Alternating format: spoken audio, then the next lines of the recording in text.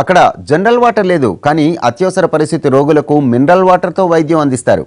నీళ్లు లేక ఒక్కోసారి వైద్యం కూడా అందించలేదని దుస్థితి. ఫలితంగా రోగుల ప్రాణాలు గాలిలో దీపంలా మారుతున్నాయి.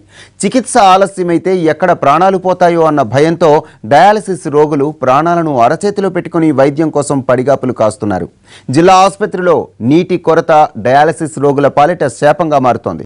నిజామాబాద్ జిల్లా ఆసుపత్రిలో డయాలసిస్ రోగుల వేదన అరణ్యరోధంలా మారుతోంది. ఆసుపత్రిలో నెలకొన్న నీటి కొరత వల్ల రోగులకు సకాలంలో వైద్యం అందక నరకయాతన పడుతున్నారు. కిడ్నీలు పాడైన వారి శరీరంలో ఉన్న రక్తాన్ని బయటకు తీసి యంత్రం ద్వారా శుద్ధి చేసి మళ్లీ రోగికి ఎక్కిస్తారు. ఇది 4 గంటల ప్రక్రియ.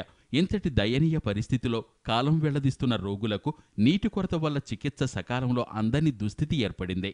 ప్రస్తుతం ఆసుపత్రిలో 13 డయాలసిస్ యంత్రాలు ఉండగా 3 షిఫ్టుల్లో రోజుకు 30 మందికి చికిత్స అందిస్తున్నారు. ఒక్కో రోగి చికిత్సకు సగటున 4 గంటల సమయం పడుతుంది. ఒక్కో రోగికి 120 లీటర్ల నీరు అవసరం ఉంది. రోజుకు 3000 లీటర్ల నీరు కావాల్సి ఉంది. అయితే వారం రోజులుగా ఆసుపత్రికి మున్సిపల్ అధికారులు సరఫరా చేసే నీరు 12 గంటల నుంచి 6 గంటల వరకు కుదించారు. దీంతోపాటు ఆసుపత్రిలోని బోర్లు ఫెయిల్ కావడంతో తీవ్రమైన నీటి సమస్య ఏర్పడింది. నీటి కొరత వల్ల డయాలసిస్ రోగులకు రక్తశుద్ధికి అంతరాయం ఏర్పడుతోంది. సమయానికి రక్తశుద్ధి జరక్క రోగులు నరకయాతన పడుతున్నారు. ఆసుపత్రిలో నెలకొన్న నీటి కొరతతో అన్ని విభాగాల్లో రోగులు ఇబ్బందులు పడుతున్న డయాలసిస్ రోగుల పరిస్థితి మరింత దయనీయంగా మారింది. సకాలంలో చికిత్స అందించకపోతే ఎక్కడ ప్రాణాలు పోతాయో అన్న భయంతో రోగులు డయాలసిస్ కేంద్రం వద్ద వైద్యం కోసం గంటల తరబడి బిక్కుబిక్కుమంటూ కూర్చుంటున్నారు. కొన్నిసార్లు నీళ్లు లేక డయాలసిస్ చెయ్యలేక వైద్యులు చేతులెత్తేస్తున్నారు.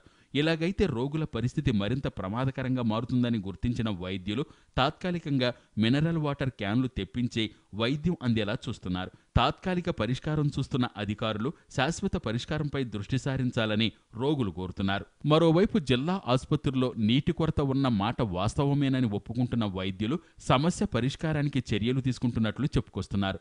వైద్యం సంగతి దేవుడెరుగు. గొంతు తడుపుకునేందుకు సైతం గుక్కెడు నీటి కోసం 7 అంతస్తుల మేడ ఎన్నిసార్లు ఎక్కి దిగాల్సి వస్తుందో చెప్పలేక రోగులు తలలు బాదుకుంటున్నారు.